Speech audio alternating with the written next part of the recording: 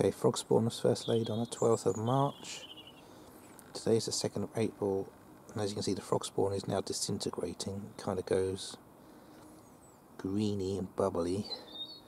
Just looks like it's completely breaking down, and then this is when the first tadpoles hatch out.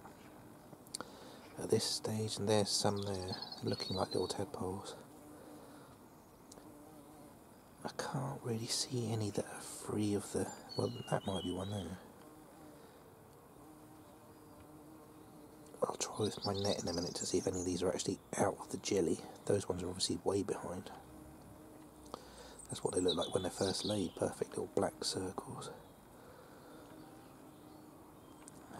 Yeah.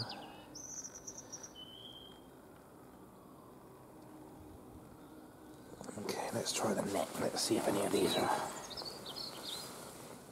I mean, the jelly looks so disintegrated. I would have thought there are tadpoles now free of it, but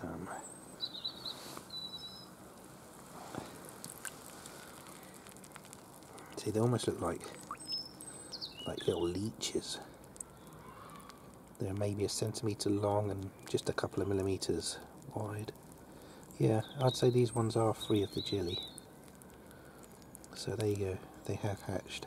Now it's April. Let's put those back.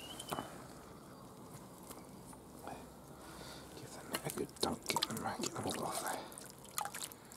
So they have, some of them have begun to hatch. But there's still plenty more, I mean thousands more to hatch out eventually. So that lot of frog spawn was obviously laid a lot later than the first lot. You see, it doesn't really look like frog spawn anymore, it's just kind of gone to mush. It's all disintegrating, and that's how they get released.